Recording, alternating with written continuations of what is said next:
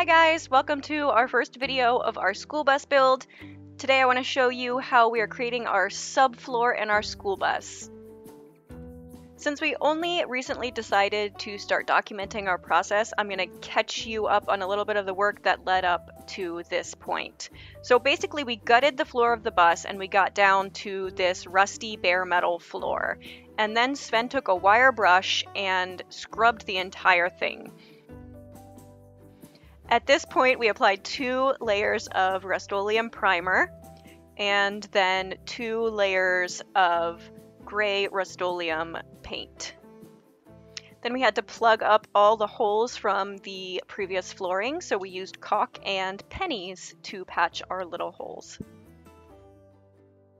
We constructed the bones of the subfloor by cutting 2x4s in half and laying them out about a foot apart from each other. The next task was cutting the insulation to fit the size of those spaces between the wood. So we did 2 layers of insulation and I cut all of these sheets down into the 1-foot strips.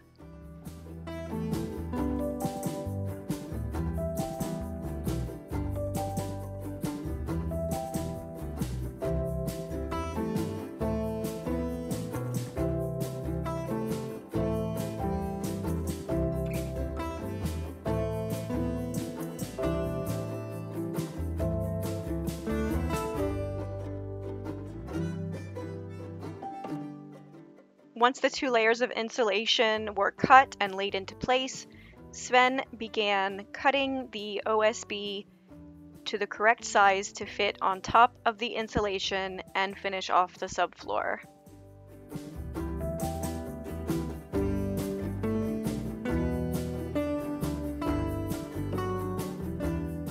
Then we laid the sheets of OSB down on top of the insulation and screwed them into place.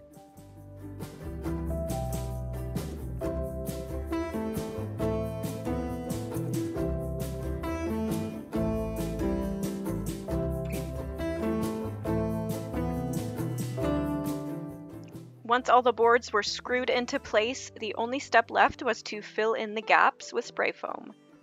And we passed our feline inspection with flying colors. In our next video, we're going to show you how we pulled out and resealed all the windows and took down the ceiling panels, so stick around.